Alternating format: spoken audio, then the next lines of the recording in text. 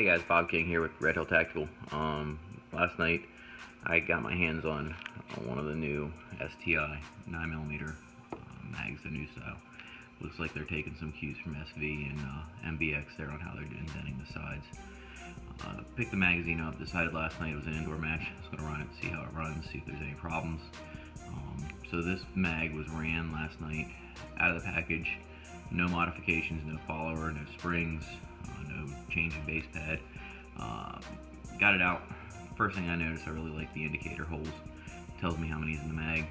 It's really nice. I could not get more than the 20 in it.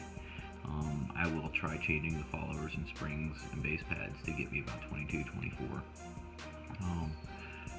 But I will say the mag ran. I started off shooting a classifier, loaded 8 in it, shot 6, ran. Next stage, I went ahead and bumped it up to the 20, shot 2 more strings, ran just fine, no problems. I did not run it all the way down to empty at all last night though, so I will say that.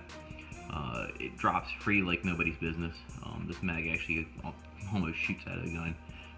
Again, I was testing it in an Atlas 9mm custom open gun. This is a 9mm I got. I also got a 40 that I'm going to be testing.